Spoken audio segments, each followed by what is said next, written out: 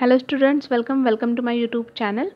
आज आपण 7th स्टँडर्डचा जो जिओग्राफी आहे त्याचा 11th चॅप्टर आहे त्याचे क्वेश्चन आन्सर्स आपण आजच्या व्हिडिओमध्ये कव्हर करणार आहोत. सो बघा, आपला पहिला क्वेश्चन आहे, answer the following questions. First one, how can the distribution of the height and लँडफॉर्म्स in a reason be shown.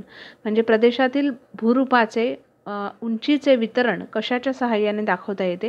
So the answer is the distribution of the height and लँडफॉर्म्स in a reason can be shown with the help of counter map. Okay, counter मॅपच्या सहाय्याने ते दाखवता येते. Second question, to whom R the counter maps useful. म्हणजे या नकाशाचा वापर हा कोणाकोणाला होतो. ओके, सो आन्सर आहे the counter maps R useful to mountaineers, trekkers, farmers, soldiers, defence officers etcetera. Then third one, what do you understand bye observing counter lines. म्हणजेच counter line समोच्च रेषा जी आहे त्या समोच्च रेषांच्या निरीक्षणावरून तुमच्या काय लक्षात येतं. So the answer is one can understand the following facts by observing counter lines, that is the altitude of a particular place from sea level, the nature and direction of slope of a particular place, the places of same altitude in a particular region.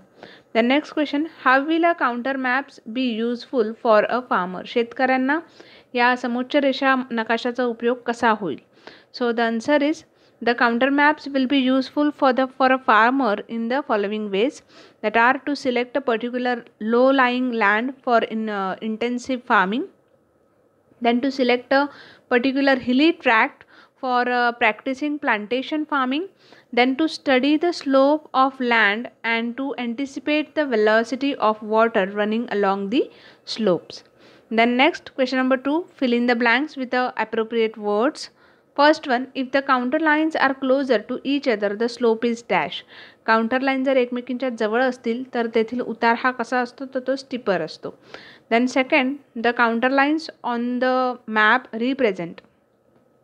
नकाशावर ज्या counter lines आहेत, समोच्च रेषा ज्या आहेत, त्या काय represent करतात. सो त्या रिप्रेझेंट करतात places of same altitude. Then third, the slope can be understood from the distance between the dash. म्हणजेच त्याच्यामधील अंतरावरून उताराची कल्पना करता येते. So the counter lines, answer आहे काउंटर लाईन्स.